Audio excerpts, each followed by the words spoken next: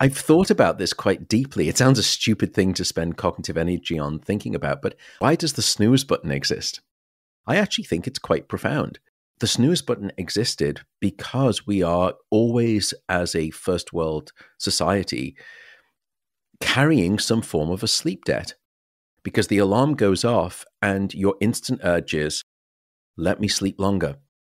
And the snooze button, I think, is the perennial expression of the human frustration of this thing called a chronic, lingering sleep debt.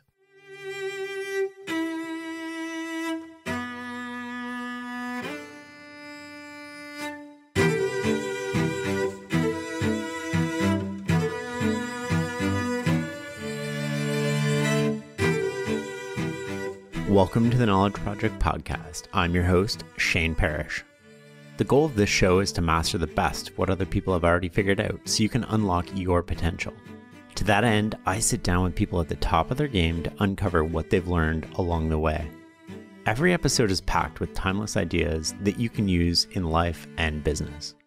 Dr. Matt Walker, professor of neuroscience and psychology and the founder and director of the Center for Human Sleep Science at the University of California-Berkeley, joins me today.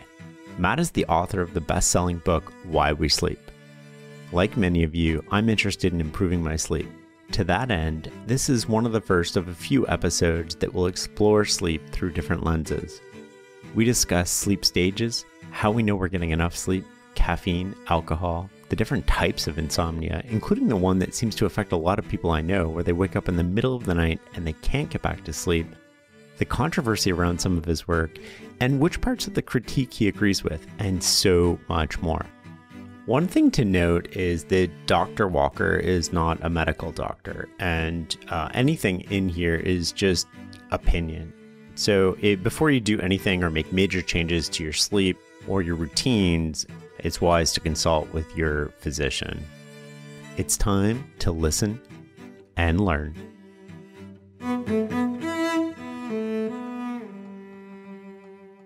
Let's start with the basics. What is sleep? What are sleep stages? How do we sleep? How does it play out across the night? Yeah, sleep is a funny thing in that way. Sleep, at least in humans and in fact in all mammalian species, is broadly separated into two main types. On the one hand, we have non-rapid eye movement sleep, or what we call non-REM sleep for short. And non-REM sleep has been further subdivided into four separate stages. And they've been unimaginatively called stages 1 through 4, increasing in their depth of sleep. So stages 3 and 4, that's the really deep phase of non-rapid eye movement sleep. And then stages 1 and 2, that's what we consider to be light non-REM sleep. And then on the other side, we have rapid eye movement sleep, or REM sleep, which is named not after the popular Michael Stipe 1990s indie pop band, but because of these bizarre horizontal shuttling eye movements that occur during this stage of sleep, these rapid eye movements. And by the way, we're yet to really understand why the eyes dart back and forward, left and right, during rapid eye movement sleep. But rapid eye movement sleep is principally the stage within which we dream. Now, that depends a little bit on your definition of dreaming. If you have a very lax definition, then you probably dream in almost all stages of sleep. But when most of us say, oh, I had this strange dream last night, you're really talking about a dream that came from this thing called REM sleep. So these are the two types of sleep that we have, non-REM and REM. And those two types of sleep are going to almost play out in this incredible battle for brain domination throughout the night. And that cerebral war is going to be won and lost every 90 minutes and then replayed every 90 minutes, at least in humans. And that creates a 90-minute sleep cycle. So when tonight, Shane, when you fall asleep, you'll go into the light stages of non-REM, then you'll go down into the deeper stages of non-REM, stages 3 and 4. And then after about 70 or 80 minutes, you'll start to rise back up, and then you'll pop up and have a short REM sleep period, and then down you go again. down into non-REM sleep, up into REM sleep. And as I said, you cycle every 90 minutes like that. The final kind of piece of this puzzle, though, is that the ratio of non-REM to REM within those 90-minute cycles will change as we move across the night. So that in the first half of the night, the majority of those 90-minute cycles is going to be comprised of mostly deep non-REM sleep, stages 3 and 4. But as we push through to the second half of the night, now that seesaw balance actually shifts over. And the majority of those 90-minute cycles are comprised of much more rapid eye movement sleep. And it's not just sort of intellectually fulfilling. Well, it is for me, I'm a sleep scientist, to sort of discover this. It also has practical implications for most people. So let's say that tomorrow, Shane, you have an early morning flight and you would normally wake up at, let's say, 8 o'clock in the morning. But you have to wake up at 6 a.m. to catch your morning flight. And you normally go to bed at, let's say, midnight. So typically you're going to bed from midnight to 8 a.m. And you wake up at 6 a.m. How much sleep have you lost? Well, you've lost 2 hours from your 8-hour night of sleep. So you've lost 25% of all of your sleep. Well, yes and no.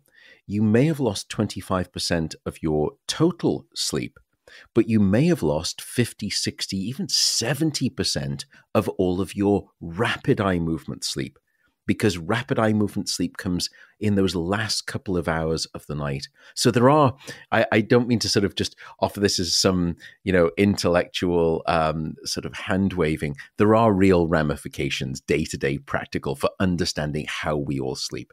Does that sort of help, Shane? Oh, it does. Totally. Do we prioritize the different types of sleep based on benefits to us? Like, is the REM sleep, which might comprise half of our total sort of sleep time, is that as valuable as what's happening in the first part of the night? Like, does the body have an evolutionary sort of like process by which it's like, okay, this is the most important type of sleep, we'll give you that first?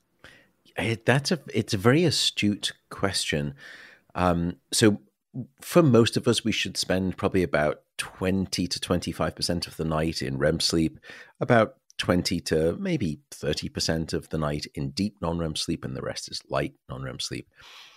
But people have asked that question to say, well, from an evolutionary standpoint, if deep non-REM sleep is biased in the first part of the night and REM sleep comes in the second half of the night, does that mean that deep sleep is the best type of sleep, the most important type of sleep? And what we've discovered is that no one stage of sleep is more important than the other. Different stages of sleep do different things for your brain and your body at different times of the night. So when people come to me and they'll say, look, how do I get more REM sleep, or how do I get more deep sleep? I'll ask them, why do you want more of that deep sleep? And they'll say, well, isn't that the good stuff? Or they say the same thing about REM sleep. And it's actually not true. It's just that they all perform some different functions. And from an evolutionary standpoint, that makes a lot of sense. Why would Mother Nature lie you so vulnerable and unconscious? If only one type of sleep was important, she would have excised the other type of sleep during the evolutionary course of development long ago. The fact that they still remain with us, all of them, to this day, suggests that they probably all serve some functional, evolutionary, fundamental importance. And that's exactly what we've been discovering. How do we know we're getting enough sleep? Aren't we all different? Like, has the amount of sleep we need changed across time? Does it change across even our life? I'll come back to the how we know that we're getting enough sleep in just a second. To your point, though, on the second question, we are all different. There is a wonderful array, a wonderful variability in what we call sleep need across the population. So if you hear idiots like me saying, okay, it's 8 hours, that's in some ways that's sort of nonsense. What we recommend is somewhere between 7 to 9 hours will cover the vast majority, the vast distribution of human sleep need. And that's echoed not by just my inane British dulcet tones, but by the CDC. They stipulate, after reviewing the data, a minimum of 7 hours of sleep for the average adult. So we are all different, and there are people at the tail ends of that distribution. Which brings us on to probably the more important question, which is, short sleep and how little sleep can I get away with? What we found is that once you drop below 7 hours of sleep, for most people, we can measure objective impairments in either your brain and your body. And I'll come back to that nuance because there is beautiful nuance nested in that. I should also note there are genetic short sleepers. And those genetic short sleepers seem to be able to get away and quote unquote survive with as little as 6 to 6 hours and 15 minutes of sleep. And they seem to perform normally relative to those in the general population. And we understand why, because they have certain genetic differences, and we're starting to understand what those short sleep genetic differences are.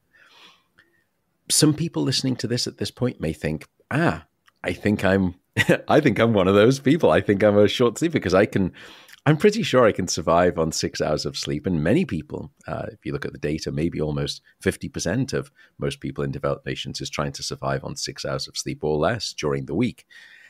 But your chances statistically of being one of those genetic short sleepers is quite low. And statistically, you're far more likely to be, for example, struck by lightning in your lifetime than you are to be one of those genetic short sleepers. The lifetime odds of being struck by lightning is 1 in 12,000. Just if anyone's interested, I love miscellany.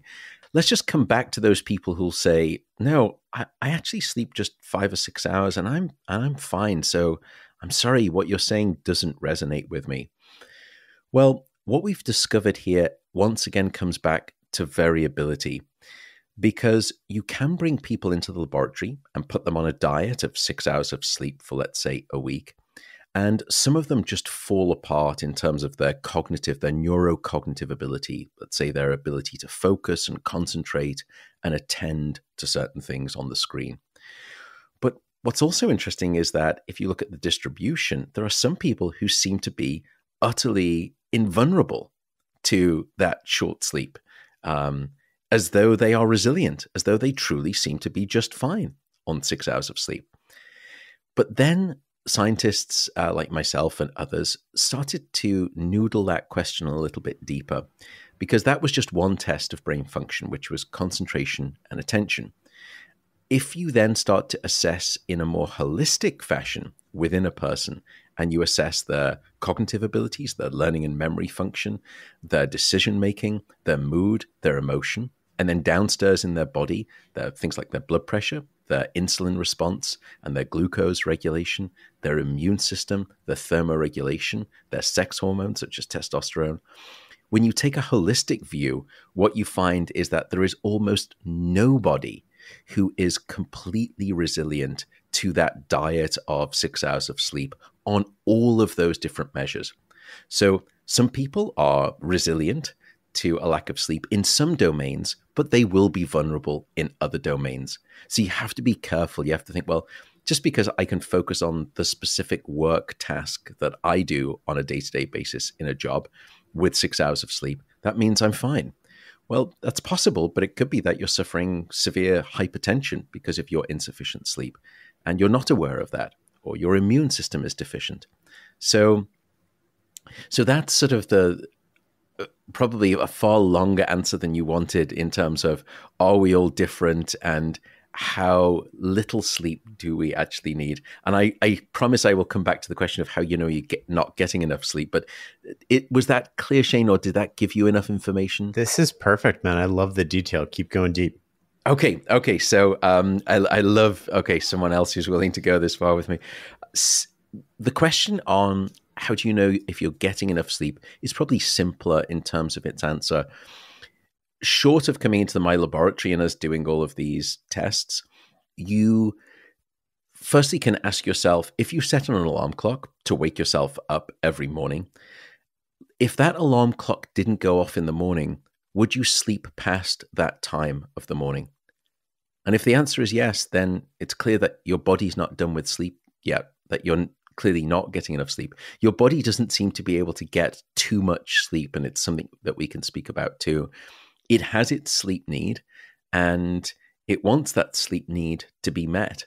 So if you would sleep past your alarm, if it didn't go off, then that's probably one indication. Also, by the way, we should ask ourselves, why does the snooze button exist? And I've thought about this quite deeply. It sounds a stupid thing to spend cognitive energy on thinking about, but I actually think it's quite profound that the snooze button existed because we are always, as a first world society, carrying some form of a sleep debt, because the alarm goes off and your instant urge is, let me sleep longer. Yeah. Let me sleep longer. And the snooze button, I think, is the perennial expression of the human frustration of this thing called a chronic lingering sleep debt. There was a great study, by the way, that that addressed this a little bit. They studied it. Granted, it was a small group of subjects. And firstly, in the week before the experiment, they just measured the typical amount of sleep, what we call your habitual amount of sleep. And surprisingly for these folks, and I'll come on to why it's surprising in a second, they were sleeping a decent amount. They were sleeping about 7.3 hours every night. And they said subjectively, I feel fine. I feel well rested. So then they brought them into the laboratory for 8 nights straight. And then they gave them an extended amount of time in bed. I think it was almost 12 hours time in bed. I could be a little wrong on that number. But more importantly, what they found was that despite arriving into the laboratory for that 8-day experiment on already a very solid average of getting consistently 7.3 hours a night on average, the first night when they had that extended sleep opportunity, they slept for a total of almost 10.5 hours. And then on the second night and on the third night, they were sleeping 9.5 hours a night. And then finally, by the 8th day, they bottomed out at what seemed to be their true sleep need, which was about 8.5 hours. So in other words, even though they came into the experiment saying that they slept 7.3 hours a night, and I feel completely fine, they were still carrying a lingering debt of over 1 hour of sleep loss. So that I find fascinating. And I say it was remarkable that they were sleeping 7.3 hours a night because, to your question, how has sleep changed over time? It's changed dramatically. There was a Gallup poll that was performed back in 1941 or 1940. I think it was 1942, sorry. And what they found was that on average, the human adults in that survey reported sleeping 7.9 hours a night on average. But now, based on data from the National Sleep Foundation a couple of years ago, that number is down to just 6 hours and 31 minutes in the United States. It's 6 hours and 49 minutes in my home country of the United Kingdom. And Japan fared worst. They were down to 6 hours and 22 minutes on average. So there's been a remarkable change in how much we're sleeping over the past century. And I think many of us do feel the need that to sort of try to get back that sleep at the weekend. It's what we call social jet lag, or what I almost call sleep bulimia, which is where we sort of binge at the weekend and then we sort of purge during the week, and then we try to binge again and get back those sleep calories that we've been absent of during the week. I just want to clarify, when we talk about sleep time, when you're talking about sleep time, you mean actual time of sleep, not time in bed. Correct. And that's a profoundly important point. Is there a danger to trying to force more sleep? Like, what if you wake up in the morning naturally and you're like, oh no, I only slept, 5 hours. Like, and I can't go back to sleep. Should I just lie there until That's a hard question to answer without sort of taking more of a clinical history. And by the way, just right up front, I am not a medical doctor. I'm not a clinician. I'm just a scientist. And so I could say what the science would speak to on that point. If you are getting just 5 hours of sleep a night, typically we would think about that being insufficient amounts of sleep. If you were to say, look, I'm getting 6.5 hours of sleep, each and every night, and I feel well rested during the day. I don't feel as though, and this is probably another way to ask the question, am I getting enough sleep? Do you feel as though you need caffeine to function in the morning? Because if you do, you're probably self-medicating a chronic sleep debt. So if you can say to me, look, I wake up naturally, I've had 6.5 hours of sleep, I don't feel sleepy during the day, I function perfectly fine, I don't drink caffeine, I don't need caffeine to function, then I would say, okay. You're superhuman if you don't need caffeine to function. Yeah, well, and we can come on to that too. And I've changed, I think that's one of the things that we may get onto, which is, how have I changed my views on sleep over the years since being, unfortunately, and surprised in being sort of a public figure in sleep. And caffeine is one of those areas, but not to derail our question here. I would say at that point, 6.5 hours of sleep, no caffeine needed, feel rested during the day, then I think you're okay. 5 hours of sleep, I would say something is probably amiss there, or at least a clinician would say, and because I'm just a scientist, they would say, we should take a deeper look into that. Is it that you're using extensive amounts of caffeine that forces your brain to not be able to get more than 5 hours of sleep? And if we were to bring you off whatever stimulant that you're using, your brain would actually acquiesce to its natural sleep need and you would be getting more sleep. That's one answer. But I think perhaps an even more salient point is if you're lying there in bed awake, separate from this question of are you getting the sleep that you need? And that's sort of what we were discussing prior to this. I would say it's very dangerous to stay in bed awake for long periods of time. And it's especially dangerous to do that and force yourself to try and sleep and become frustrated with not being able to sleep. And the reason is the following. We are very Pavlovian-like as a brain in terms of our learning capacity. And very quickly, if you're lying in bed for long stretches of time awake, your brain associates this thing called your bedroom and this thing called the bed as this place of always being awake and never being able to sleep. And people will say to me, look, it's so strange. I'm falling asleep watching television at night on the couch. And then I get into bed and I'm wide awake and I don't know why. And in part, it's because your brain has learned that negative association and bonded that negative association of being awake with this thing called the bed. And you need to break that association. So typically the advice that a clinician would say is get up, get out of bed, go to a different room, and in dim light, just read a book or do something relaxing, stretch, meditate, and only return to bed when you're sleepy. And that way, and there's no time limit for that, and that way your brain will relearn the association that this thing called my bed is this thing called, safe and sound sleep. And I guess the analogy here would be, you would never sit at the dinner table waiting to get hungry.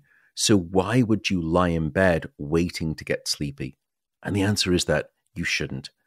The other thing I would note, Shane, about trying to force sleep and sort of brutalize yourself to stay in bed is that sleep, unlike the gym where you could say, look, I'm going to mentally, deliberately force myself to work harder and I'm going to go harder and I'm going to exercise harder, or I'm willfully going to restrain from eating those bad foods for me. The other third domain of health we're speaking about, which is sleep, is not like that. Sleep is not deliberative in that sense. You can't consciously just turn sleep on and say, right, I'm going to sleep. I'm going to force myself to sleep. I'm thinking about sleeping and it's happening right now. If only that were the case. It's in fact the opposite, which is that the harder you try to fall asleep, the further that sleep gets pushed away from you. And it's a little bit like trying to remember someone's name. That feeling where you're trying, and the harder you try, the worse it gets, the further you push that name away from you.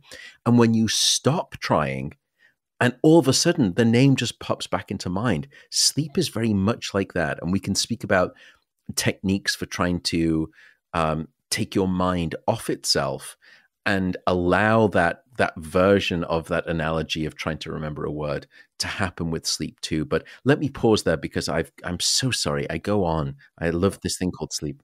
let's talk about the two most common stimulants, which are caffeine and alcohol, but let's break them into two so we don't commingle them. How does caffeine interact with your sleep? And should I still drink coffee? Like, you're scaring me here. So this is something that I think I've very much changed my tune on when I first came out with the book and started to become a little bit more public as a communicator of sleep's story and my love affair with sleep. I was probably heavy-handed in lots of things, and wrongfully so. And caffeine was one of them. I sort of almost, vilified caffeine. I've changed my tune, firstly, because if you look at the data, it's very clear that drinking coffee is rather good for you. But here, when it comes to coffee and when it comes to sleep and when it comes to health, the dose and the timing make the poison. Just as an aside, by the way, the reason that coffee has those remarkable health benefits that it does, and in fact, paradoxically, the benefits that you get from drinking coffee are very similar to the benefits that you get from getting sufficient sleep. And people have said to me, how can you square that circle? How can you resolve that tension? It doesn't make sense from what you're saying. Well, the reason that coffee provides those health benefits is not because of the caffeine. It's because the coffee bean provides, for most people, because our diets are not really very good. The standard American diet, for example, isn't ideal in its nutritional profile. The coffee bean provides the majority of people's daily dose of things called antioxidants. And because of our deficient diet, the humble coffee bean has been asked to carry almost the entire burden weight of supplying everyone's antioxidant dose each and every day.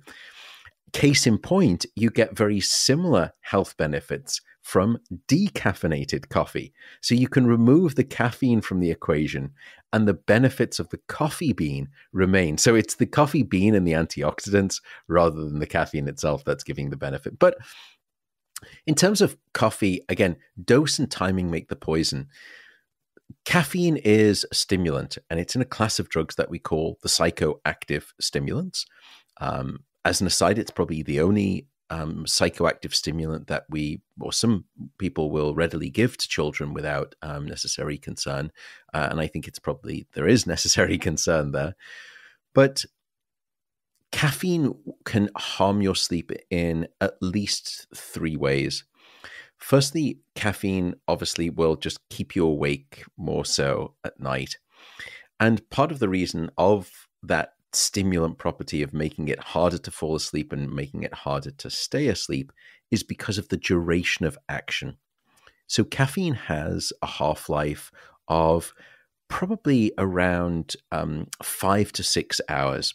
In other words, after 5 to 6 hours, 50% of that caffeine is still in your system, half of that caffeine, hence half-life, which means that after 10 to 12 hours, there's about a quarter of that caffeine still in your system.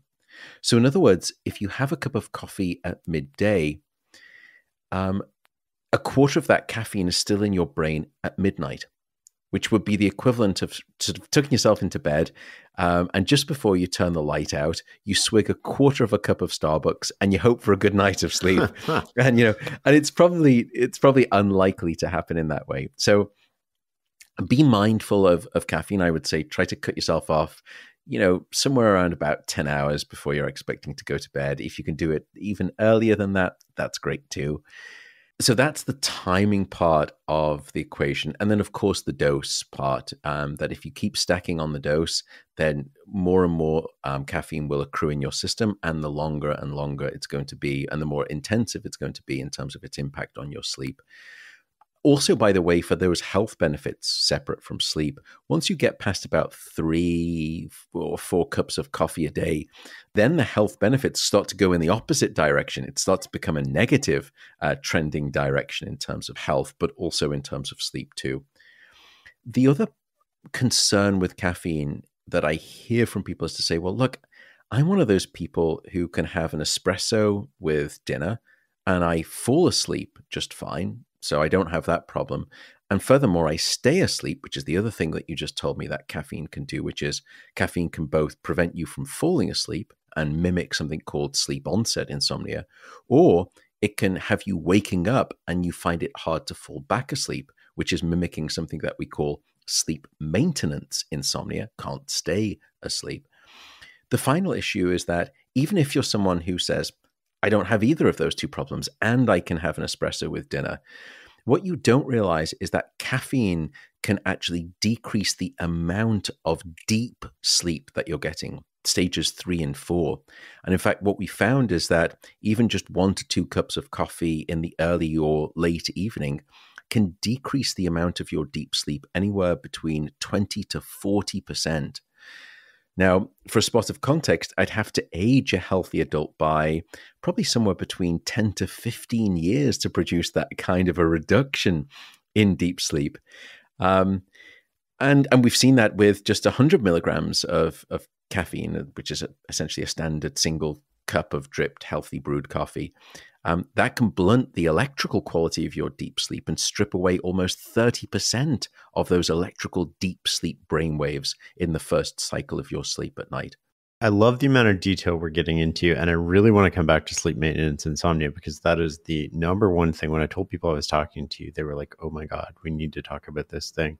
But before we get there, let's talk about alcohol. Alcohol is probably the most misunderstood, quote unquote, sleep aids that there is out there. It is anything but a sleep aid. Alcohol is actually in a class of drugs that we call the sedatives. And this is the first problem with alcohol. People will have a couple of glasses in the evening, they'll have a couple of nightcaps, and they say, it helps me fall asleep.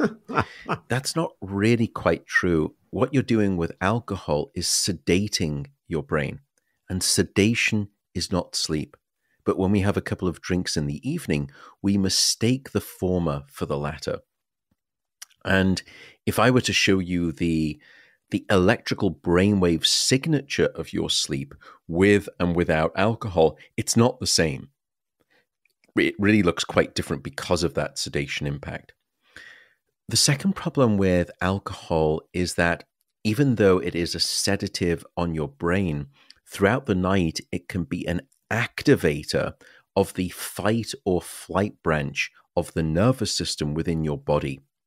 And as a consequence, it can spike your body's nervous system and cause you to wake up many more times throughout the night. And as a consequence, it produces what we call sleep fragmentation. And here again, it can mimic that terrible thing that we are going to talk about, which is sleep maintenance insomnia. I fall asleep fine, i.e., I've sedated myself with alcohol, but I wake up many more times throughout the night because of sleep fragmentation. The third of the 4 problems with alcohol and sleep is that it will block your rapid eye movement sleep or your dream sleep. And we have discovered, for example, at my sleep center, lots of different benefits of REM sleep. For example, it seems to provide forms of emotional therapy, overnight therapy, or emotional first aid. It's profoundly important for stabilizing our mental health. REM sleep is also essential for creativity, learning, and memory. But also REM sleep is key for your body. In fact, we produce peak levels of many of our key hormones during REM sleep. A good example is testosterone. Both men and women, by the way, require testosterone at different levels, but we all need it. And we produce our peak levels of testosterone release, not during the day or even after the gym or just as we're working out during the gym. We produce our peak levels during REM sleep, just before and throughout that period of REM sleep. And if you're blocking that REM sleep, you have hormonal consequences. Another good example, which is the 4th problem, is that by blocking perhaps that sleep, particularly REM sleep, you can also get a deficit in what's called growth hormone. Now, we often think of growth hormone as essential for kids developing, but we all need it as adults, and we continue to release it, and we release it during sleep.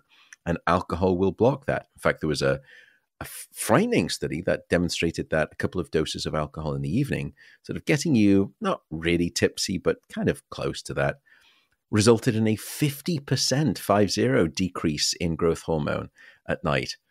And to give some context there, for every decade of aging that we go through, we have a 15% reduction in growth hormone. But take a couple of, glasses in the evening of alcohol, and you can drop that by 50%. I think 2 points here again. One is, come on, let's all just enjoy life at a time. There are times when we should just cut loose and have a good time. And we'll all know, look, my sleep is going to be a disaster that night. And one bad night of sleep, it's not the worst thing in the world, even based on all of the things that we're going to discuss or have discussed. Don't get me wrong. One bad night, it's not the end of the world. And then I think the second piece of advice that I would never offer publicly on especially something as popular as your podcast would be the following, that we should all go to the pub in the morning.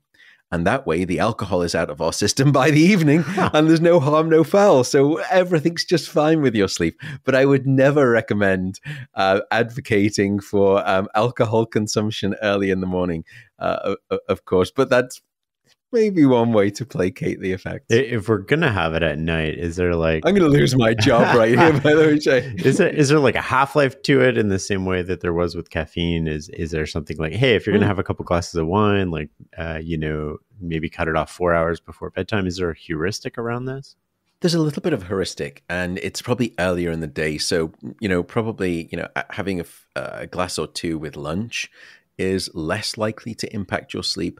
But we found that even just one glass of wine in the evening can have, significant and measurable impacts on your sleep at night, which I know, God, all of this makes me, I'm desperately unpopular as a person, firstly out there in the public, and secondly, even to my close social circles, based on personality and nationality. But saying this type of stuff makes me even sort of less popular and interesting. So, but best to be truthful about the science. No, totally. Okay, let's come to sleep maintenance insomnia. Because when I was talking to my friends about interviewing you, they were like, "Man, I have no problem falling asleep. I fall asleep right away. But sometimes, like, I'll wake up at 3, 4 a.m. and then I just can't get back to sleep." Yeah. And this seems common. Like when I surveyed my friends, this has got to be at least 50 to 60% of them, if not more. So insomnia is, and again, not a medical doctor, not a clinician, but insomnia, the way that we currently establish the criteria for the diagnosis of clinical grade insomnia, it's actually very stringent. And some people in the sleep field have tried to push back against this, arguing that it's too stringent a threshold, that it's so difficult to receive, and I'll come on to the criteria as I understand them, to receive that diagnosis, that it leaves many people out in the cold, many people like those, your friends, who perhaps would not meet that very high bar of clinical grade insomnia and therefore would not receive medical attention and treatment. And I think that's a desperate problem and a very sad and unfortunate circumstance. But in terms of insomnia, just as kind of ground rules, insomnia right now is defined as at least probably one of 4 different things, and they're not mutually exclusive. The first is what we call sleep onset insomnia, so problems falling asleep. The second is what you and I have just been discussing, which is sleep maintenance insomnia. I can fall asleep fine, I can't stay asleep. The third, which is a little bit separate than sleep maintenance insomnia, but it sounds very similar, which is waking up too early in that last hour or two before your alarm goes off and just not being able to get back to sleep. And then the fourth is a very important one, and it came later in the historical arc of insomnia diagnosis. You can fall asleep fine, you can stay asleep, you don't wake up, and you sleep what seems to be a reasonable amount. And despite all of that, you still tell me in the morning, I don't feel restored by my sleep. I don't feel as though I can function well during the day because I'm still tired. So that has been what we call unrestorative sleep. So you can have any one of those 4 things, and that can put you into the consideration category of potential insomnia. But then to have what we call chronic grade insomnia, you actually have to be having one or some of these symptoms for several times a week for consistently for 3 months. Now, there are some criteria that have brought it down to just 1 month, but that's quite a long time to have that degree of impairment that consistently week after week after week, month after month after month. And many people don't meet that criteria. And that's, I think, a problem. So that's the sort of the ground rules for what we think of as insomnia. What are the causes of that? Well, there are many current causes that we've identified. Firstly, there is some genetic heritability to it. It seems to be that insomnia is about 30% heritable. So if your parents have always struggled with sleep and are chronic insomniacs, then there is a substantive chance that you too will be. Not 100%, it's not deterministic, it's probabilistic. But then there are other things too. And I would say that probably the greatest thing that I know of and that we commonly hear of at the Sleep Center is stress and anxiety. That seems to be the number one culprit. Now, there are many other potential culprits. Excessive use of caffeine. There can be other physical constraints, such as I'm in pain. And that would actually be not classified as insomnia because that would be secondary insomnia, secondary to the primary diagnosis of you having chronic pain. And it's the chronic pain at night that keeps waking you up. And when we address the pain, you start to sleep just fine. In other words, you don't have insomnia. So there's lots of things to exclude, but I think one of the standout things is mental distress and anxiety and that degree of stress.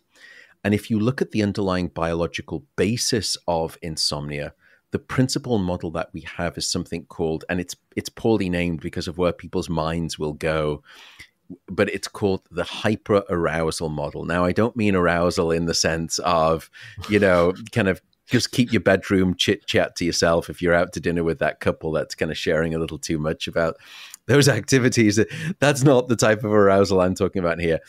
In more common speak, it's that you're jacked, you're wired in terms of your nervous system, that it's jacked up in terms of its activity. And you have a nervous system within the body. And one separation of some of those branches is the separation of what we call the sympathetic from the parasympathetic nervous system. Sympathetic nervous system is terribly named. It's nothing sympathetic. There's nothing sympathetic about it. It is very agitating, very aggravating, and it is the fight or flight branch of your nervous system. When that branch of the nervous system is switched on, it is very difficult, nigh impossible for you to fall asleep because that branch of the nervous system has to disengage for you to fall asleep easily and then stay asleep across the night. And this is the sort of the phenomenon that I will often hear about, which is the tired and wired phenotype, which is people saying to me, look, and maybe this covers some of your friends, look, I'm so tired. I'm so desperately tired. But I'm so wired that I'll wake up in the middle of the night and I just can't fall back asleep. And this is because of this stress or anxiety biologically due to or founded upon the fight or flight branch of the nervous system being switched on too much, which caffeine, by the way, will also do. And so what to do then about that situation?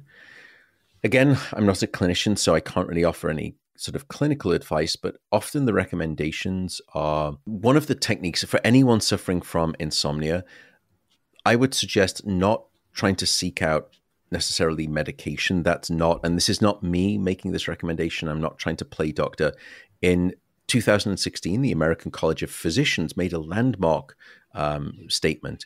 They said, based on reviewing the evidence from sleeping pills and their minimal effective use for insomnia, their first-line recommended treatment for all people with chronic insomnia should actually be something called cognitive behavioral therapy for insomnia, or CBTI for short. And you work with a therapist and you do about 6 or 7, 8 sessions. And it's a whole set of different techniques that focus on the cognitive part of your problem, the thinking, mentalizing problem, and then the behavioral things that you're doing. And those two things together can cause you insomnia. That's the first line treatment. And one of the recommendations, firstly, is that if you are awake, lying in bed, as we've said, get up, get out of bed, do something different. But some people will say, and I think rightly so, and by the way, I'm no poster child for good sleep. I have had my own struggles with sleep throughout my life. I've had 2 really bad bouts of insomnia, and I'm very sympathetic and empathetic to those people. But some people just don't like the idea of getting up. It's dark, it's cold. Why do I want to get up? I'm not going to listen to those sleep doctors. The other thing to do is, if you're going to stay in bed, which is not the recommendation, try and not force sleep and do something that we call cognitive reappraisal or recontextualizing. Those are just fancy nonsense words for the following. You're going to lie in bed there and you're going to think, fine, tonight is just not my night. It's just not my night for sleep, and that's okay. Instead, I'm just going to lie here in bed, and rather than be frustrated and angry and start to get anxious looking at the clock thinking, oh my goodness, my day tomorrow is toast. It's going to be a mess. I need to sleep. That's only going to make matters worse. Instead, just say, I'm going to rest. I'm just going to lie here in bed. I'm just going to rest. Because if someone said to you, look, Shane, in the middle of your day, don't worry about all of this work.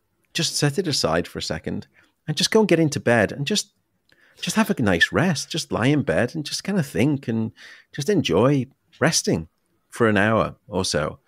Does that sound nice? I would think, it sounds lovely. Well, think that when you're in bed. And usually once you start thinking, I'm just going to relax, I'm just going to, not stress, don't catastrophize, don't ruminate. I'm just going to maybe do a meditation, just going to hang out in bed and relax. Usually the next thing that you remember is your alarm clock going off. Because as soon as you stop trying is usually when sleep returns back to you boomerang-like. Right.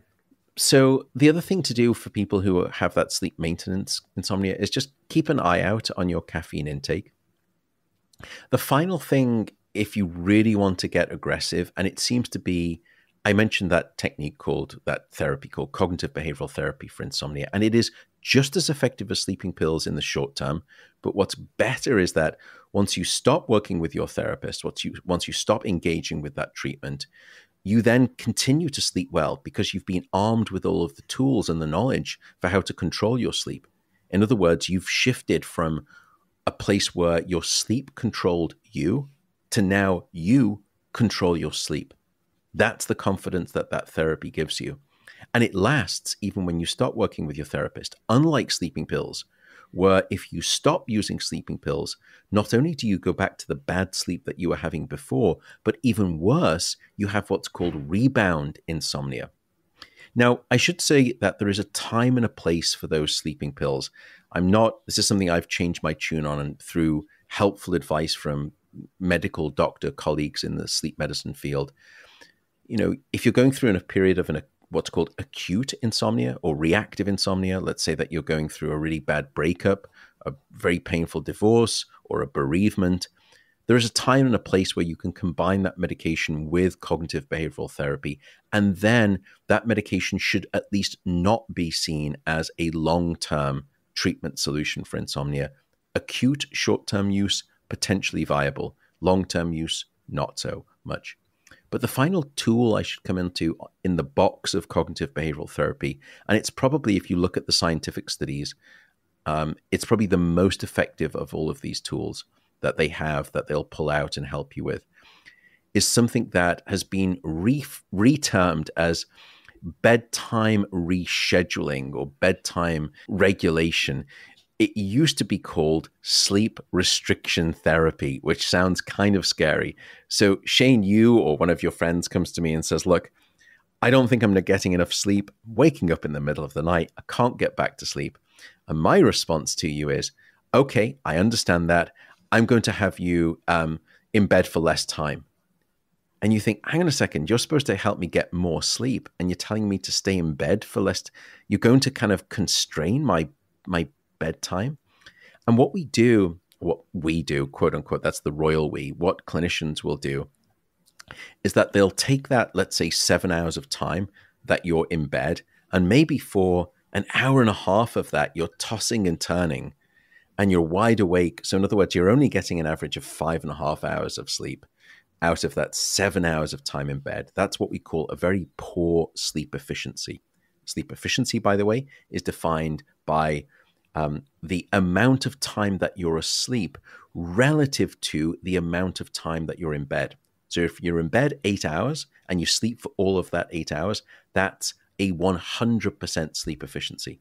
Whereas if you're in bed for 8 hours and you sleep for 6 of those 8 hours, that's a 75% sleep efficiency. And that's not a good sleep efficiency number. And that's what's happening to many of your friends here. They probably have sleep maintenance issues and they're spending a lot of time awake in bed. So their sleep efficiency is low. So what's recommended is that we limit your bedtime. And we say, you normally go to bed, let's say 11 p.m. and you wake up at 7 a.m. and you're having all of these problems. Well, now I'm going to have you go to bed at midnight instead of 11 p.m. And I'm going to have you wake up at 6 a.m. rather than 7 a.m. So I take your sleep window of 8 hours and I constrain it down to just 6 hours. And gradually what will happen is that you're awake for longer periods of time and you build up something called sleep pressure. You're building up all of that healthy sleepiness. And the more of that sleepiness that you build up, the heavier the weight of your sleep drive, your sleep pressure is when you fall asleep. And after some time period, what we're trying to do is teach the brain to become a little bit excessively hungry for this thing called sleep. Whereas before it's been a little bit lazy. Actually, that's not a good analogy. Maybe a better analogy would be, let's say that Shane, you normally go to the gym every day and you go to the gym for 1 hour. But when you go to the gym, you're using, and I'm just using you as the example here. You're not, I'm sure you're very good at not doing what I'm about to suggest, which is that you see people who kind of do the 11th rep. This was a friend, Andy Huberman at Stanford, sort of taught me this term, the 11th rep, where you kind of, you do your 10 reps and then you immediately go to your phone and you pick it up and that's your 11th rep. And it always happens at the end of every set. And so you're on Twitter, you're on Facebook, you're on whatever different apps, and then you start chatting to people in the gym. And you kind of really are only working for about 35 minutes of that 1 hour. It's very inefficient. And now I say to you, look, I'm sorry, Shane, for the rest of the next 4 months or 3 months, and it's usually not this long for sleep restriction therapy, let's say the next month, you're only allowed to be in the gym for 40 minutes. And as soon as that 40 minutes is up, the huge trainers in the gym that weigh kind of 220 pounds and they're cut, they're going to come over and they're going to remove you forcefully if you don't get out of the gym. So all of a sudden you get into the gym and the first day you're in there, you kind of do the same thing. You're, messing around, you're not very efficient, and you only get half a workout in because you have to get out of the gym, just like you have to get out of bed early in the morning with sleep restriction therapy. But then gradually your brain and your system learn, I can't mess about anymore. I have got to be ultra efficient. And your brain starts to forget, or it starts to abandon this idea of waking up and then just staying awake for long periods of time. It builds up such a pressure, such a demand that the efficiency now is incredible. So you're in the gym for 40 minutes, and now you're spending maybe almost 37 out of that 40 minutes working out. And that's what we try to do with sleep restriction therapy. So it sounds very paradoxical that you tell me I don't get enough sleep, and I say I'm going to try and have you sleep less. But by doing that, you create this hunger, this demand for sleep, and your brain starts to become much more efficient. And your brain relearns the capacity for continuous sleep throughout the night. And then once we feel comfortable with your brain's return of its true, what was always present, ability to sleep soundly without waking up and staying awake, we gradually back it out. So now I'll say, okay, now you can finally go to bed at 11:30 p.m. and you can wake up at 6:30 a.m. And then if that's working and you're still sleeping well, let's go back to 11 p.m. to 7 a.m. But if at any moment your system, you start to be waking up and you're spending more time in bed, whoosh, we'll go right back to constraining it and we'll kind of wrestle it right back under control and bring it back down. You mentioned temperature a while back. Is there a relationship to temperature and sleep? And does that change during the night, during our four phases? Very much so. I think many of us underestimate temperature as one of the key regulators of sleep. And I've got so many ways that I could show you as to why temperature is so impactful for your sleep at night. For example, when we've studied hunter-gatherer tribes whose way of life hasn't changed for thousands of years, and you study their sleep, one of the many striking things that we've learned about their sleep is that they don't go to bed at the moment when light disappears, when the sun is completely set. They go to bed usually a few hours after that. And they don't wake up with the rising of the sun. They usually wake up a little bit before that with the rising of temperature. And so it is temperature that seems to dictate when you want to fall asleep, and it's temperature that seems to dictate when you will naturally want to wake up. And we can do these studies. So, for example, if I were to bring you into my sleep laboratory, and you come in and you're in a room with no cues as to what time of day it is. There's no windows. There are no clocks on the wall. And I say to you, all I want you to do, and I'm going to check in with you every 30 minutes or so. I'm just going to say, are you feeling sleepy? Do you think you're ready for bed? And, just tell me whenever that kind of wall of sleepiness hits you and you say, yeah, look, I'm ready for bed now. Just tell me when that happens. Now, before that, you and I will have had a very intimate time in a private room where I will have inserted a rectal probe. And trust me, it's no fun for you, but it's equally no fun for me in terms of application. But that way I'm going to know your core body temperature. And here's the reason that's important. The moment when you say to me, I am sleepy now, I am ready for bed, the moment when you subjectively feel most sleepy, even though you've got no sense of what your core body temperature is doing, you have no knowledge of that consciously, the moment when you tell me that subjectively that you are sleepy is the moment when you are on the steepest downward slope of your dropping core body temperature. So what we know is that for you to fall asleep and for you to stay asleep across the night, your body and your brain need to drop their core temperature by probably almost about 1 degree Celsius across the entire night from its extremity, from the highest point to the lowest point, for you to fall asleep and for you to stay asleep. And this is the reason that you will all feel that it's a lot easier to fall asleep in a room that's too cold than too hot. Because the room that's too cold is taking you in the right temperature direction for good sleep, which is a drop in your core body temperature. But there is a little bit of a twist in that initial story of temperature and falling asleep. And your night, to your question, is, in my mind, played out in a kind of a stanza, in a 3-verse stanza, which is that you need to warm up to cool down to fall asleep.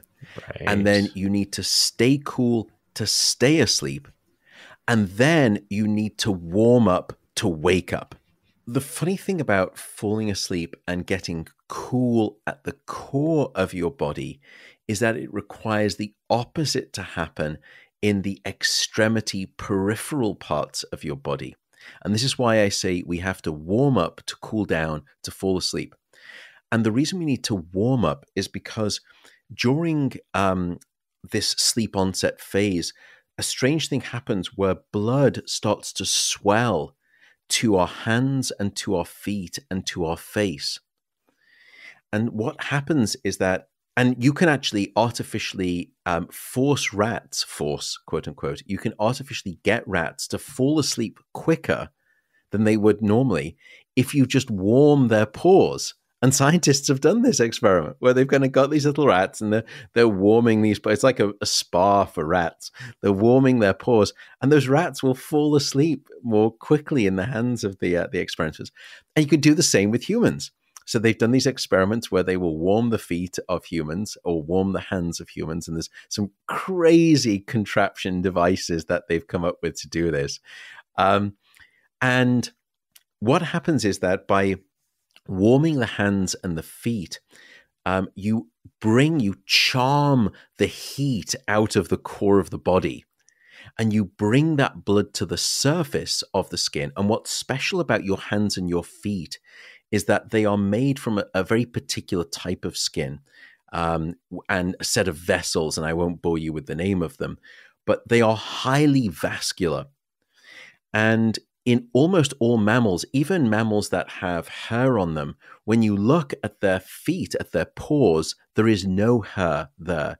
And the reason is because it is a special surface of the skin on the hands and the feet that is designed for one purpose in mind, which is to radiate heat out of the body and to regulate heat.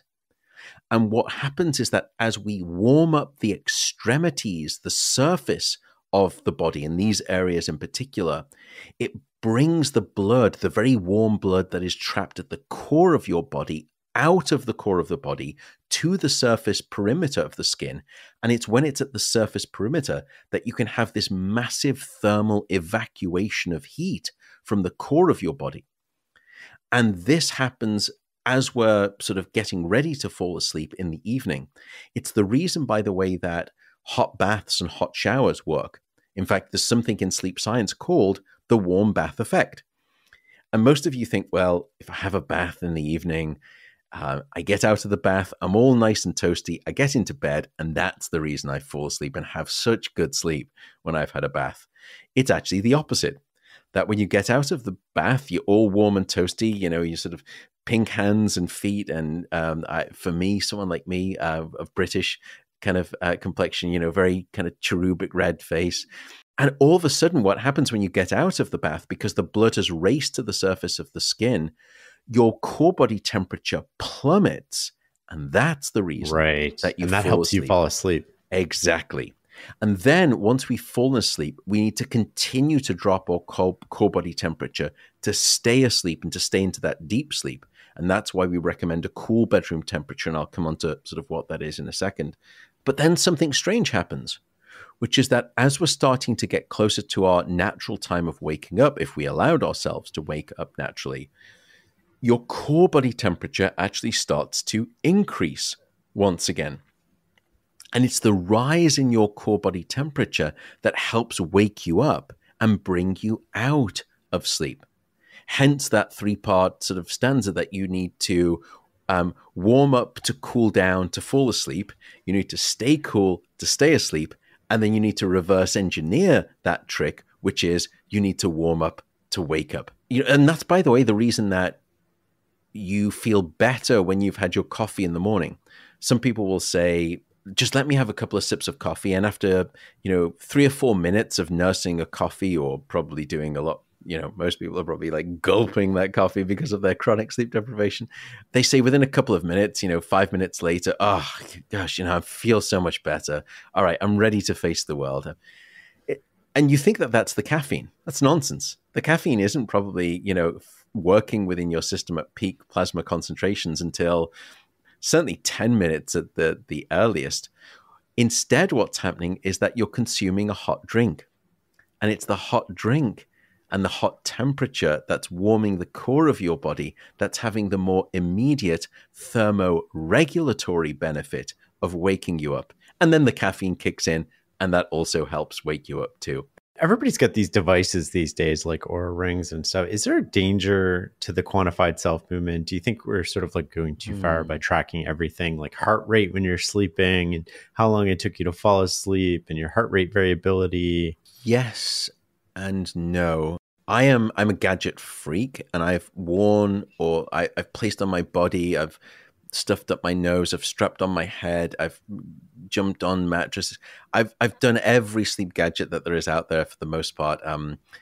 And I do track my sleep. I track my sleep with an Oura ring. And just to full disclosure, I am a scientific advisor to the company, and connected to the company. So take what I say about Oura with a grain of salt.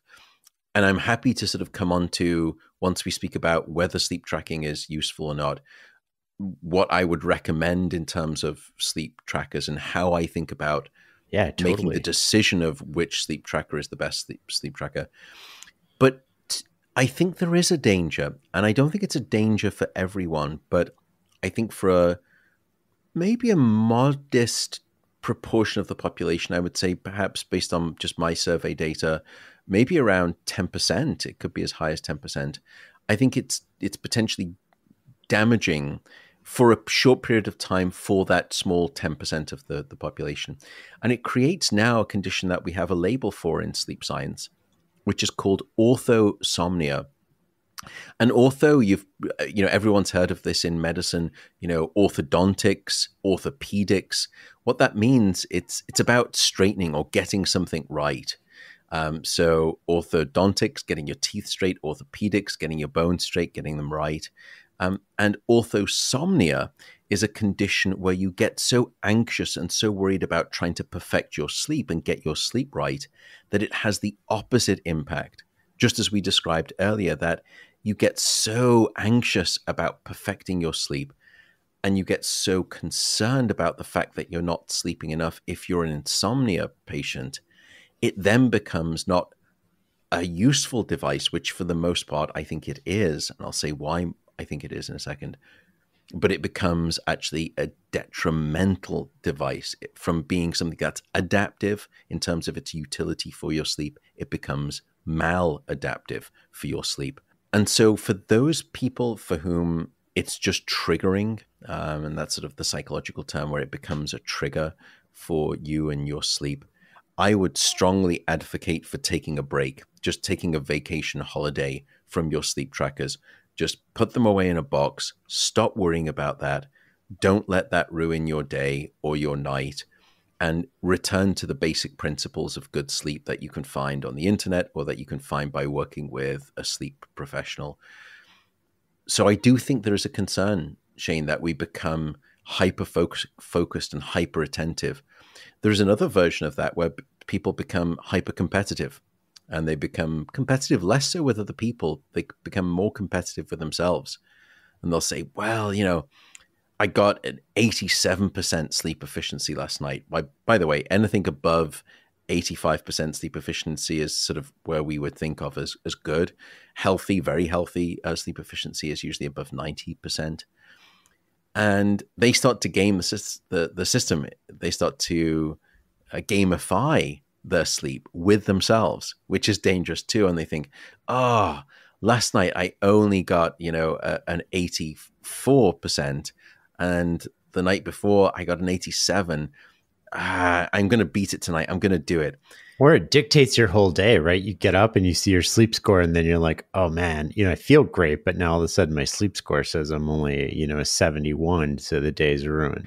And what's very interesting about that is it sounds like psychological hocus pocus. Au contraire. And we've done some studies and other people have done some studies where you'll bring people in and you'll have them sleep in the laboratory, and you'll have a group where, they've slept, 7.5, 8 hours of sleep. And you say, before they do a whole set of psychological tests in the morning, which is often what we do after a night of sleep at my sleep center, you wake up and you'll say, look, would you like to know how you slept? And I'll say, yeah, I'd love to know.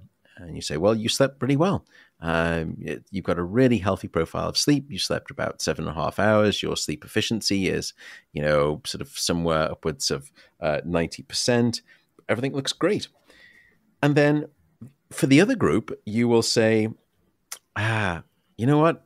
I know you think that you slept well, but looking at our data, you really didn't sleep well at all. You had a really low sleep efficiency. And it looks like, even though you probably weren't aware of it, you were awake for a lot of the night, even though they've had roughly the same amount of sleep as the other group. Right. And then you have them perform a set of tests.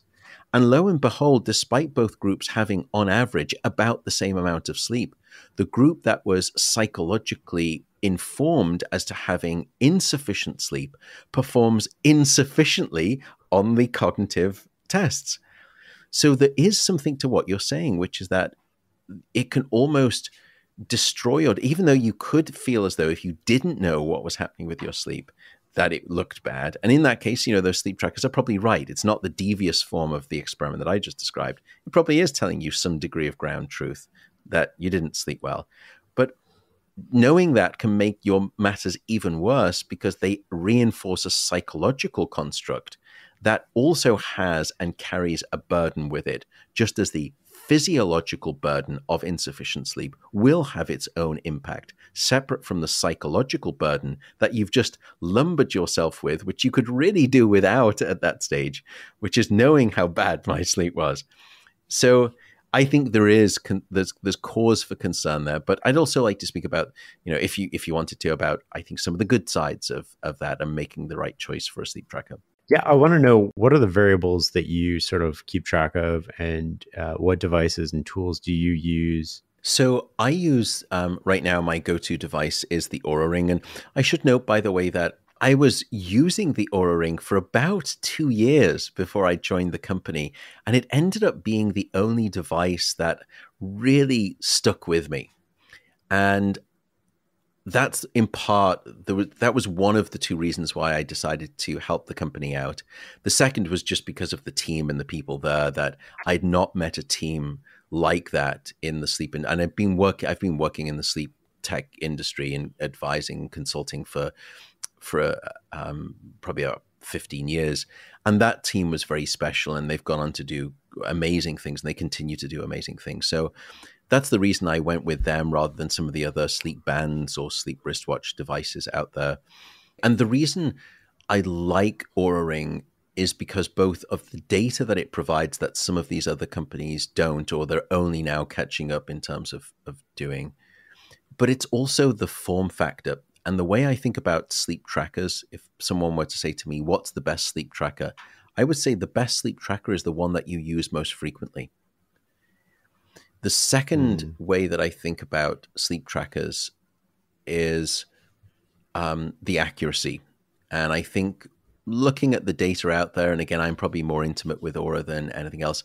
I think right now, and it's just released some updates with its algorithm, I think it's probably the industry leader in terms of its accuracy. Is it perfect? Is it the quality of accuracy that I get at my sleep center when I make you look like a spaghetti monster with all of these electrode wires coming off your head and your face and your body? No, it's not that accurate. And I don't think any of those devices will ever be that clinical grade accurate. Is it industry leading? I think it is right now. So I think about it in one form factor, which is accuracy, one silo of decision choice, which is accuracy.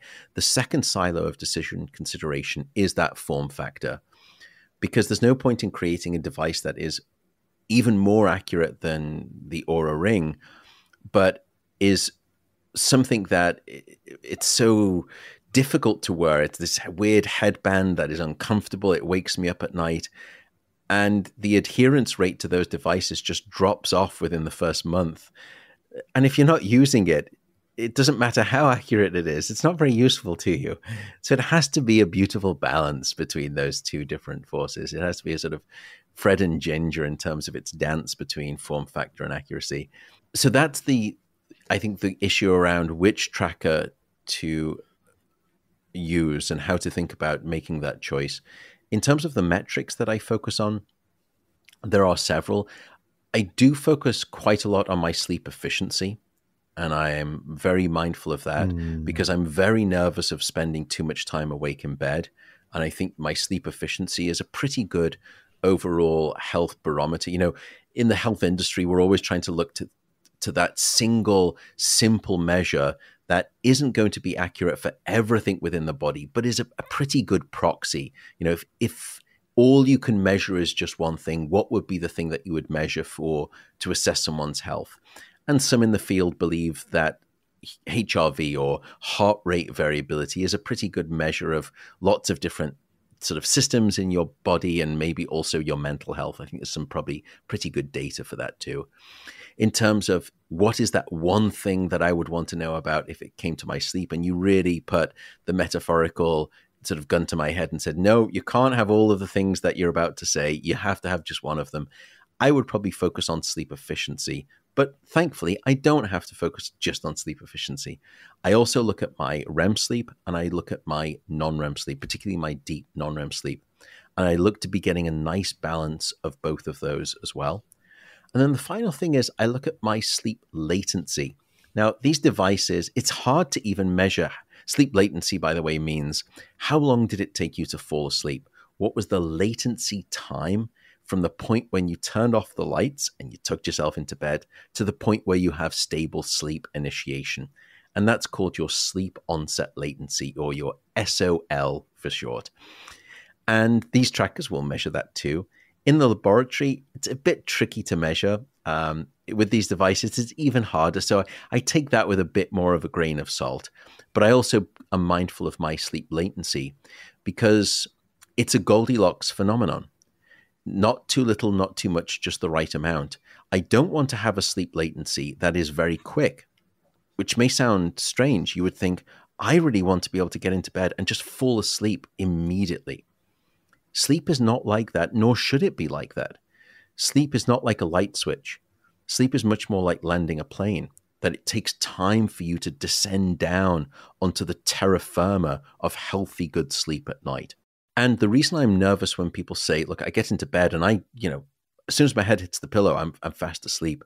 That probably means that you're carrying maybe too much of a sleep debt. Right. Because in some ways you shouldn't be falling asleep that quickly if you are really truly well rested and fully slept from the night before, or the nights before, because usually it's an accrued sleep debt. But also equally, I don't want to be lying there awake for long periods of time, because then that starts to look like sleep onset insomnia. And the kind of rule of thumb is, some people will say 20 minutes, others 25 minutes, others 30 minutes, but let's call the average of 25 minutes. If it's been 25 minutes or longer and you still haven't fallen asleep, then it's usually time to get out of bed and try and do something different, and just recognize that you've kind of missed your sleep train, and it will come to you. Just give it some time. So I'm mindful of my sleep latency. I don't want it to be too quick. I don't want it to be too long. Focus on my sleep efficiency. Focus also on what's going on with my REM sleep and my non-REM sleep, including my deep non-REM sleep. And then make sure that I'm not spending too much time in bed awake. Let's switch subjects a little bit. Since you wrote the book, you faced a lot of controversy since you wrote the book, Why We Sleep. What would you attribute that to? I don't know if it would be classified as a lot of controversy, but certainly there's been sort of some controversy.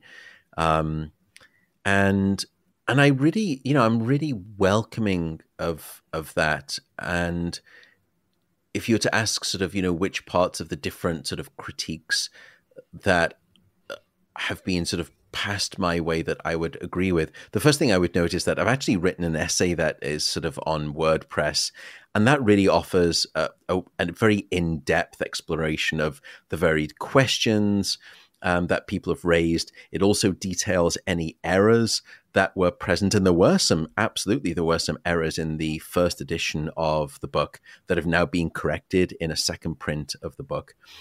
I think the first point to make in all of this, and I've spent so much time thinking and journaling and sort of meditating on all of this, the first point to make is that if I'm ever wrong about something, life in general or science specifically, I don't want to be wrong any longer than I have to be. Right. So that's the first issue. The second issue is actually one of reflected gratitude to the folks who took the time to actually reach out or to note on their blogs any errors that they found in the first edition of the book. And no matter how those things were expressed, whether they were, somewhat hyperbolic or clickbait-like or sort of sensationalizing or sort of, hashtag cancel culture type stuff, that's fine. I get that. But I genuinely, really, no matter how it was expressed, I'm really thankful to those people for taking the time and alerting me to those. I think the third point is that before giving some examples to help sort of concretely respond to your answer, is that I do have a system for self-questioning, and it's sort of maybe a three-part system, which is whenever there is something that someone raises as controversial, or they say that something is an error that I've made, the first step is that I evaluate the issue and I compare and contrast it to objective data, and all of the data, not just the data that they're sort of using for their argument, but all of the scientific data. And then I'll make a decision of two things. I'll decide whether I embrace the issue that they've raised and actually say, yeah, I was wrong on that point. I think now, looking at the new data that's been published since the book, or I actually think you're absolutely right, and I'll change my mind on those things. And if I don't agree with what's been said, then I will describe my evidence, and I will offer sort of a data-driven rationalization of why I'm not embracing that position. And usually I'll just write that, and I'll write it sort of dispassionately, without being personal or without being derogatory to anyone or being sort of sensational or hyperbolic. Just because that's, I think, the best way to have a scientific discourse, is to sort of remove all of those adjectives from one's lexicon when writing. So that's the first thing. I'll just evaluate the issue raised and look at the data and decide, do they have a really good point and I need to change my point and accept that there was an error, or do I not embrace it because I feel comfortable in the data? The second thing is that if I accept and embrace an issue that they've raised, then I will openly admit that error, and I will then make good on correcting that in whatever way is required, be it, in conversations like this, saying, I used to say this about caffeine and coffee, and now I say this, and make sure that it's clear I was wrong, or I had a change in my mindset because of contrarian data that has now changed my viewpoint, my stance. Or I'll go back and I'll do what I did with the book. I will collate any errors that were made in the book, and I'll, change them. I think the third point is that I take a higher altitude approach, and I will try to then look back and say, okay, if I did make an error, let's look at what were the steps that led to that error. And then I'll try to formalize a construct that puts in place a practical risk mitigation strategy so that I don't then make that same mistake again in the future. And I think in writing the book and, noticing that there have been some errors, that was a really hard thing for me, because I am a perfectionist, and I know everyone says that, but it was very hard to realize that I can't be perfect. Totally. And of course I am just, I'm just human. We all make mistakes, and I will make some mistakes again in the future. I'm not perfect. And I found it very hard to accept that I'm not perfect. And that was very difficult. So I wanted to, and there's a lot of shame that happens when you find that you're not perfect and that there are errors. And particularly, when you're someone who is like myself, people sometimes say, oh, you kind of sound as though you have like false modesty. I'm not guilty of false modesty. I'm just guilty of being British. And with that comes, at least for my form of the kind of Hugh Grant gene issue, you're not very secure in yourself. You have a pretty thin skin. And so whenever you realize that you made an error yourself, it's kind of painful. But then when it's in public, it's especially painful, and it can really, hit you hard. And so I think that's been very difficult. And what I learned is that if you've made errors, don't just correct those errors. Step back and ask what led to those errors, create a system, a safety net that puts in place, because I've now come to accept that I will always make errors, that I'm not perfect, that I'm just human. It sounds very Spock-like, but I think I am just human, unfortunately. We're all human, right? We all make mistakes. I know, but I think the key is that what's acceptable is to make an error. What's not acceptable in my mind still is to make the same mistake twice. And so, that's why I've tried to sort of create that system. But it's been very difficult. And do you know, in fact, Shane, I've got something to thank you for when I was kind of just going through this process of recognizing these errors. And when, all of this sort of criticism comes on and people are sort of, that cancel culture starts to take hold. You had a tweet, and it was right around the time that I was sort of going through some of this. And it was so profound, because you said, and I can't remember, I'm going to have to paraphrase it, I apologize, but you said, if you can't handle controversy, you will never outperform. Yeah. And you went on to say that if we can't endure controversy rather than give in to it and those who instigate it, then you will sabotage yourself. And what I found to be so refreshing was that it taught me that if you fold in the face of controversy, in response to controversy, you are giving up the opportunity for important self-development, and specifically the development of courage and resilience. And by ourselves enduring through controversy, we emerge anew, and we emerge an elevated form of ourself and our being. And I really read and reread, and in fact I took a picture of the screenshot on my phone and I put it in a little folder that I have in my photos called Wisdom, and I would return to your quote many a time when I was facing that sort of controversy. So thank you for... I think you paraphrased it better than I actually said it, but there is something to that, right? Where if you won't put yourself out there and you can't endure people sort of saying something about you, maybe it's right, maybe it's not, but if you can't endure it, then you'll never do anything outside of the ordinary, and you'll never put yourself out there. And if you do that, you'll never get any sort of extraordinary results. I'm wondering if there's any parts of the critique that you particularly agree with. Yes, there are.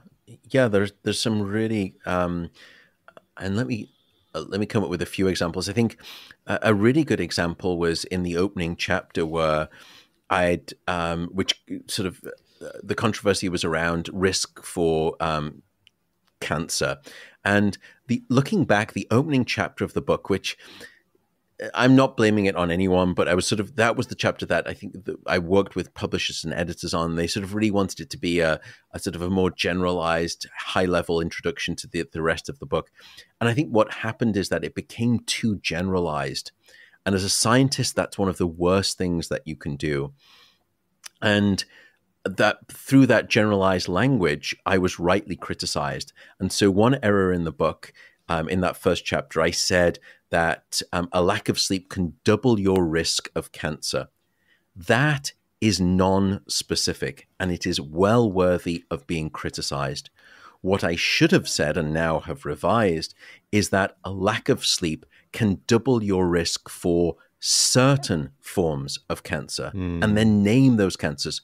And those, for example, those cancers would be thyroid cancer, lung cancer, ovarian cancer, myeloma, which is a form of blood cancer linked to, it's in the ilk of sort of lymphoma and leukemia. So yes, there is evidence there that supports that at the epidemiological level.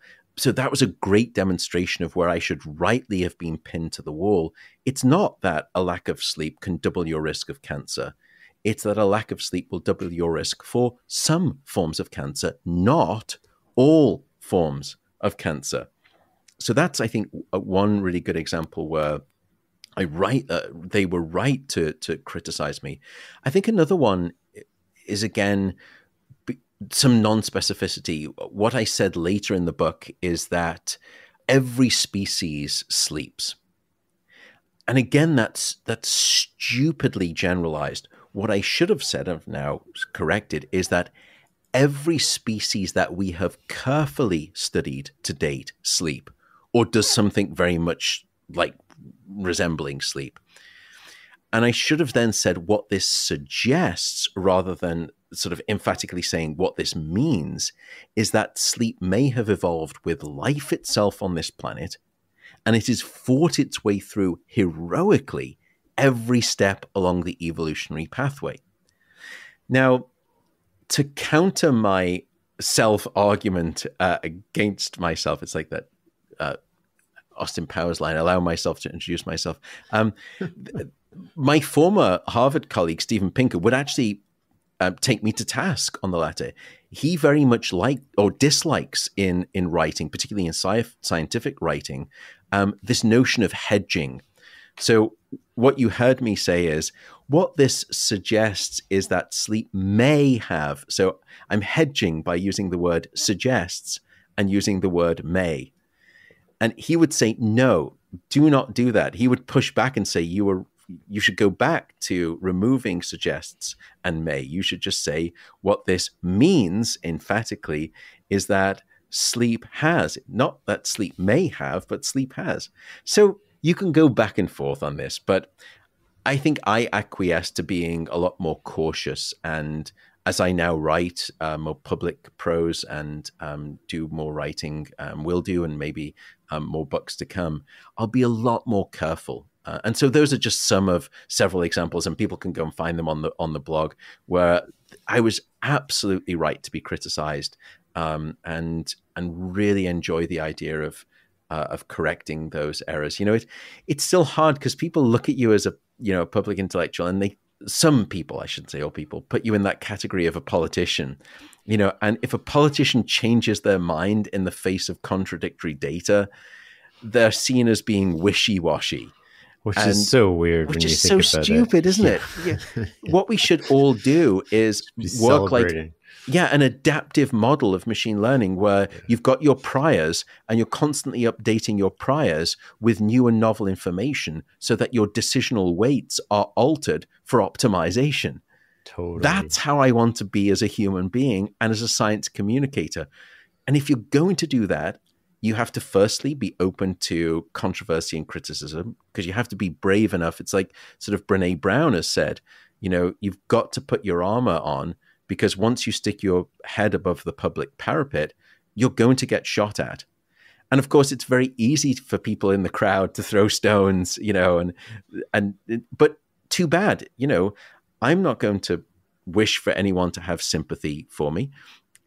Someone very wisely once told me that if you're looking for sympathy, it's between shit and syphilis in the dictionary, which technically they're correct on.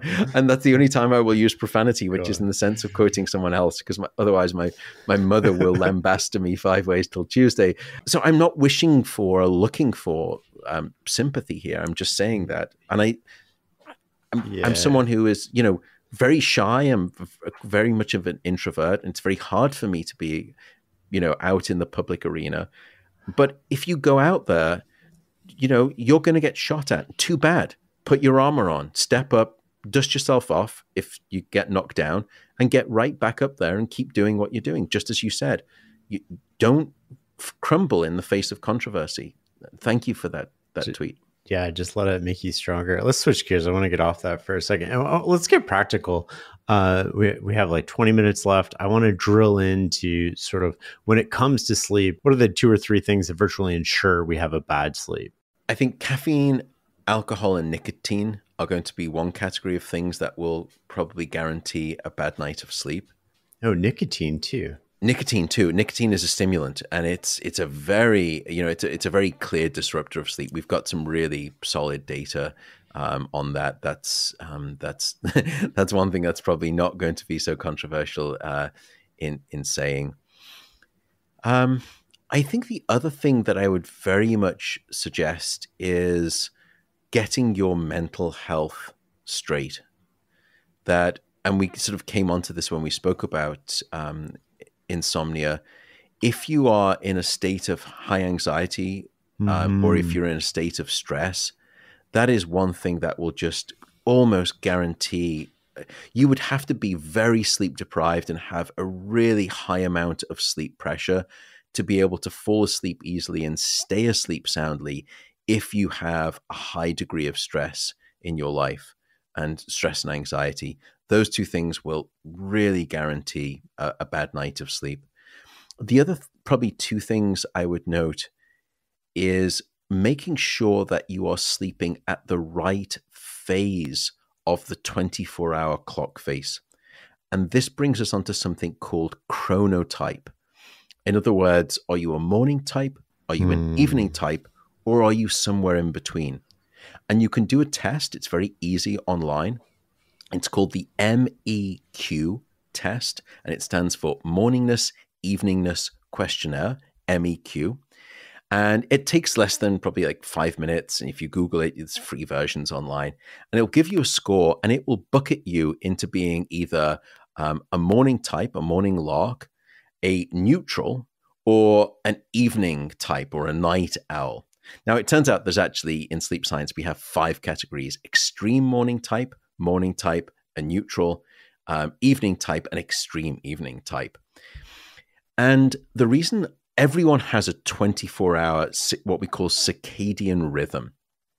And no matter who you are, your circadian rhythm is going to be 24 hours. So my rhythm is 24 hours. Shane, your rhythm is 24 hours.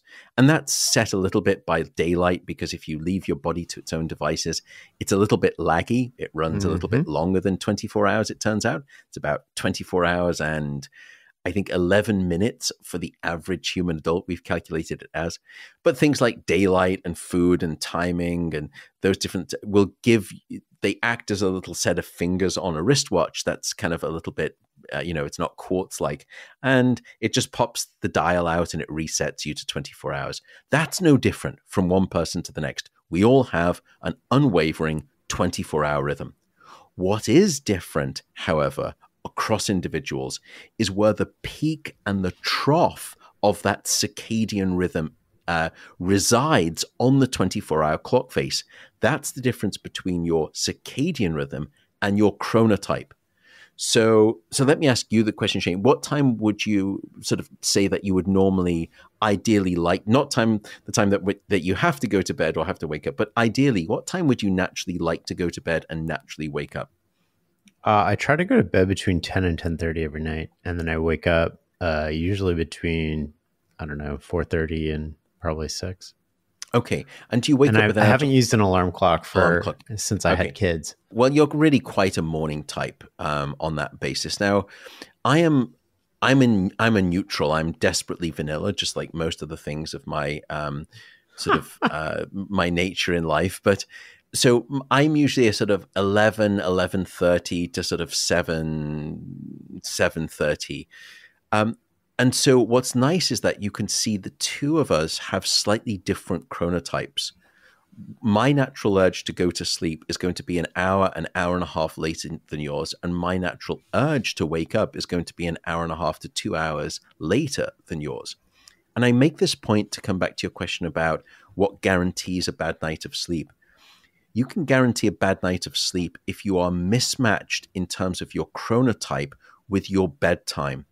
So some people will say to me, look, I get into bed and I just can't fall asleep and I'm lying awake and it's an hour, maybe even 2 hours before I drift off. And then I'll ask them the question, let's do a chronotype test. And again, this is not me being a clinician. I'm just trying to sort of offer some help to them. And it turns out that they're an evening type, that naturally they would ideally like to be going to sleep around about 11:30 midnight and waking up 7:30, 8 a.m.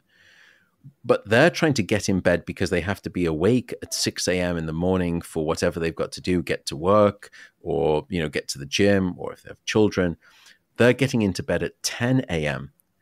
That's a biological mismatch of an hour and a half to 2 hours. And so they think that they're suffering from sleep onset insomnia when they may not have sleep onset insomnia. Instead, what they have is a mismatch between their innate chronotype and their standard sleep bedtime schedule. And so that's another thing just to keep in mind in terms of what can cause you problems with your sleep. The final thing I would say that can guarantee a consistent pattern of bad sleep is spending too much time in bed. It sounds, again, paradoxical, but it comes back to our bedtime restriction therapy. Don't spend, if you're struggling with sleep and you're spending a lot of time in bed awake, that's a bad thing. And if you're doing something even worse, which is now I'm going to bed and I'm staying in bed for 9 hours a night to try to compensate for the fact that I'm only really sleeping 5 hours a night, I understand why you would naturally think that that's the solution. But in fact, it's the very worst thing that you can do. So try to be mindful and not spend too much time in bed. A lot of the common sleeping tips are sort of out there, but there's got to be some unconventional tips out there that help you optimize your sleep. There are. And I think, for people sort of trying to get the typical, what we call the sleep hygiene tips, they're out there and you can hear idiots like me espousing them on different YouTube places. And those would be, regularity, temperature, light, not staying in bed awake, and then, minding your alcohol and caffeine. I think unconventional tips, however, maybe there's probably three or four or five of those. The first thing I would say, and this sounds going to sound unconventional, if you've had a bad night of sleep, here is my following best advice. Do nothing. And what I mean by that is, after a bad night of sleep, firstly, don't try to sleep it off by waking up any later than is natural. Don't sort of say, I'm going to then sleep in for an extra hour. The second thing is, don't go to bed any earlier than you would do. The third thing is, do not nap during the day to compensate. And fourth, don't start drinking more caffeine to try to get you out of that bad night of sleep. So let me rewind the tape and go through those, because me just barking rules at people isn't useful. I don't think people respond to rules. People respond to reasons and not rules. So I'll try to explain the reasons. Firstly, don't wake up any later. Don't try to sleep it off after a bad night. The reason is because if you sleep in later into that following morning, when it comes time for you to go to bed at your normal time and you get into bed at your typical kind of Shane, 10:30 at night, you're not going to be as sleepy as you naturally would be. Why? Because you woke up that much later. So you've been awake for less time. So you've built up less sleepiness. And so you're almost guaranteeing a bad night of sleep the next night, because you're going to be tossing and turning to fall asleep. Right. The second thing is, don't go to bed any earlier for the same reason. Don't say, well, I had a bad night of sleep last night. I'm going to try and make good. I'm going to try and get into bed at 9 p.m. tonight rather than 10:30. Well, you're a morning type, but you're not an extreme morning type. You're naturally going to be tired, even if you've had a bad night of sleep, at 10 to 10:30 p.m. And by getting into bed at 9 p.m., with all goodwill and intention, you're setting yourself up for then just twiddling your thumbs, lying wide awake for the first hour, because you're mismatched with your chronotype. Naps are a double-edged sword, but in this circumstance, they can be a bad thing. Because if you nap not during the day after a bad night of sleep, again, I understand why. But naps in the day are a little bit like snacking before your main meal at night. They just take the edge off your sleep appetite, off your sleep hunger, and you're not going to be as hungry for sleep when it comes time for it at night. So try not to nap during the day. And then the caffeine, the final one of those four things, is sort of pretty obvious. It's just going to jack you up and you're going to have too much caffeine in your system. The second thing is having a wind down routine, which comes back to this idea of, sleep being like a light switch, and it's not like that. I think since you are a father, you will probably know this with raising your children. You kind of have a bedtime routine. And it's different for different kids, but when you figured out what works, you stick to it.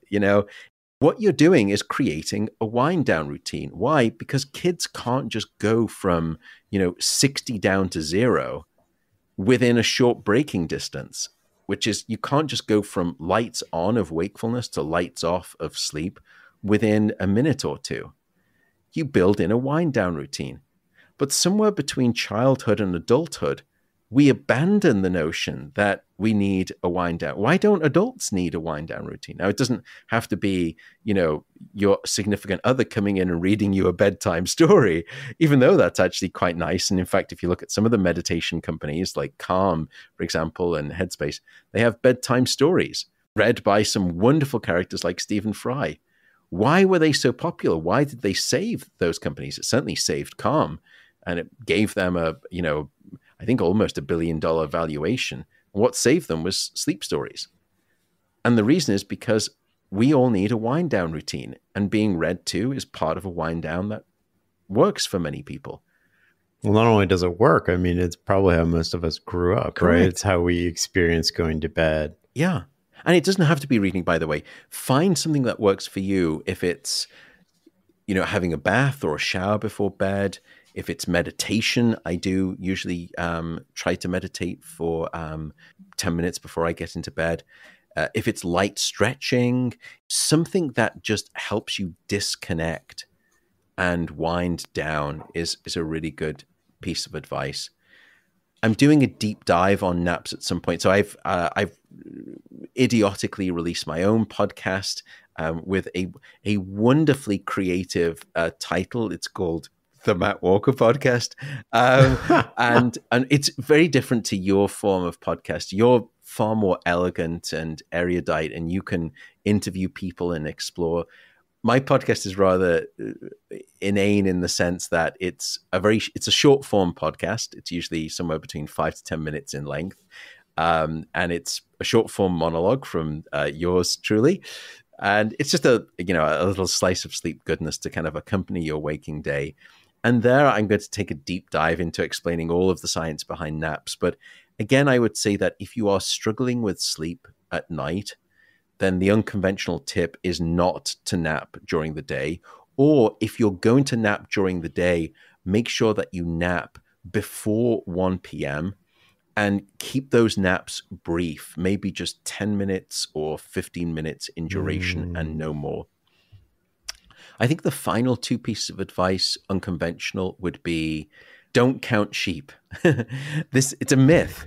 And that myth was exploded by another wonderful sleep scientist here in my department, Dr. Alison Harvey, and she did a great study. What she found was that not only did counting sheep not make you fall asleep any faster, it actually made people take longer to fall asleep.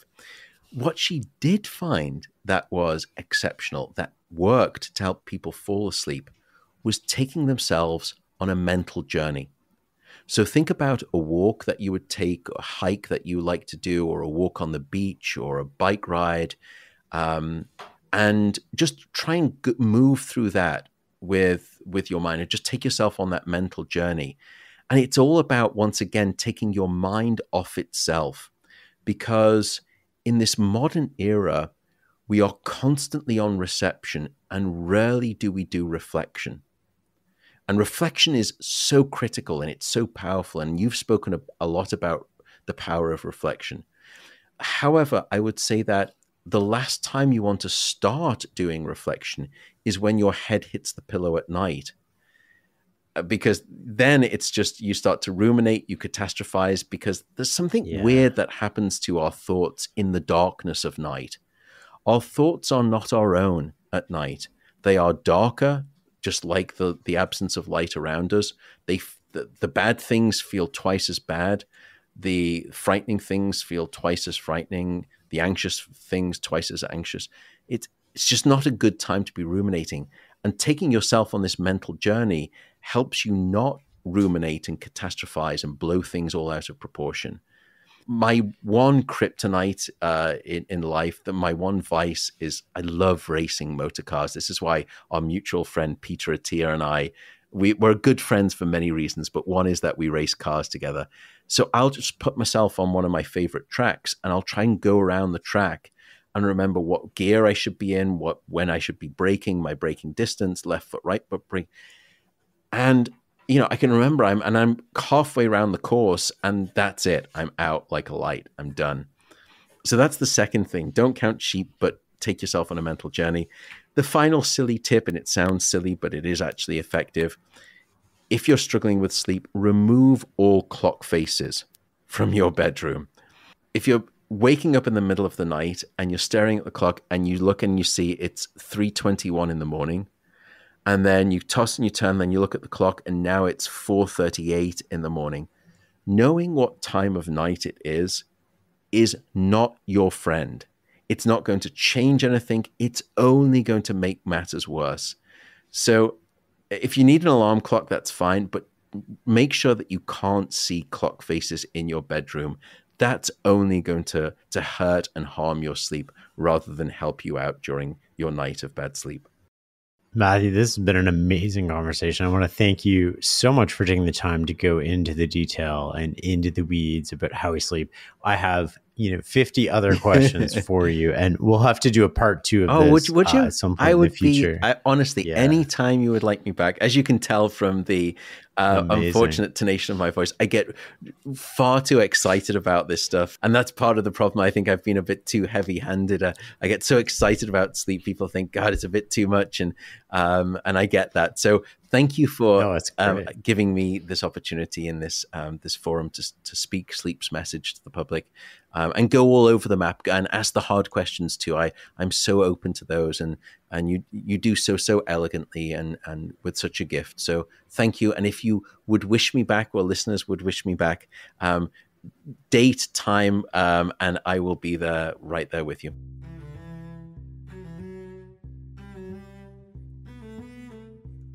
Oh, yeah. There's so much we didn't talk about. We'll definitely do a part 2. Thank you. Wonderful, Shane. Thank you very much.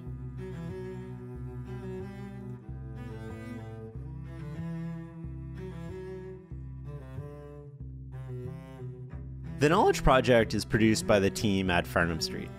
I'd love to get your advice on how to make this the most valuable podcast you listen to. Email me at shane@fs.blog. You can learn more about the show and find past episodes at fs.blog/podcast. Can you do me a small favor? Go online right now and share this episode with one friend who you think would love it. Thanks for listening and learning with us. Till next time.